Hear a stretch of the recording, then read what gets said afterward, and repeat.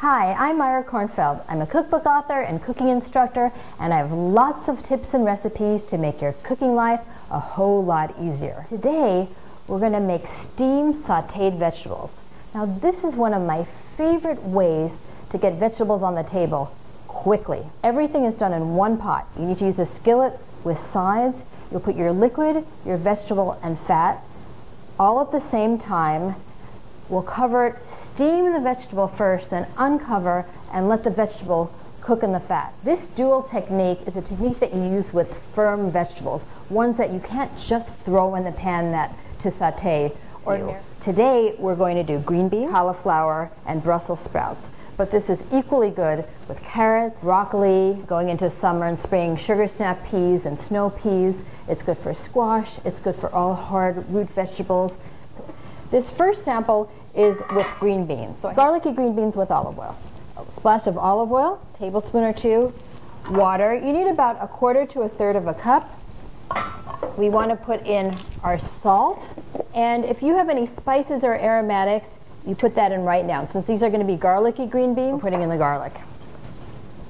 I cover this and let it steam for about 2-3 minutes. So this is steaming away. You can see the water is cooking, and you want to cook it at this first stage just until it's almost tender. This was about a minute. We need about 2 minutes more. That was about a minute for the water to cook up, and now we can sauté in the oil and garlic. And this is a way to keep your vegetables with really good color.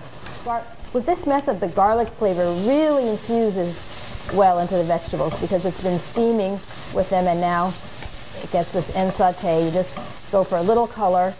For this cauliflower, I'm using as my fat a mix of coconut oil and ghee. I have the water in there. Now the salt. I'm also stirring in some yellow mustard seeds, some curry powder, and a little ginger. So all of these flavors are going to really go into the cauliflower. Medium heat, just until the liquid is bubbling. This is after 2 minutes. It's not ready yet. These are still a little firm, but I'm going to give it a stir to get everything mixed.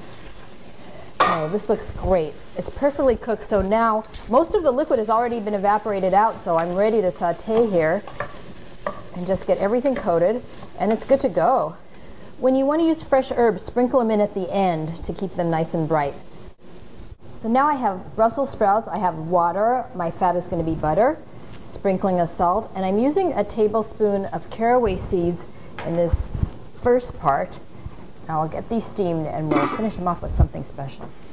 These Brussels sprouts are ready for the next step. A little bit of grainy mustard, Dijon is also good, and a little touch of maple syrup. And then stir this in just to give them a lovely glaze, a lovely mustardy glaze. So black pepper, and we're good to go. It's so nice to know there's lots of different methods for you to get vegetables on the table every night without a lot of hassle. This is one of my favorites, and I hope you like it too.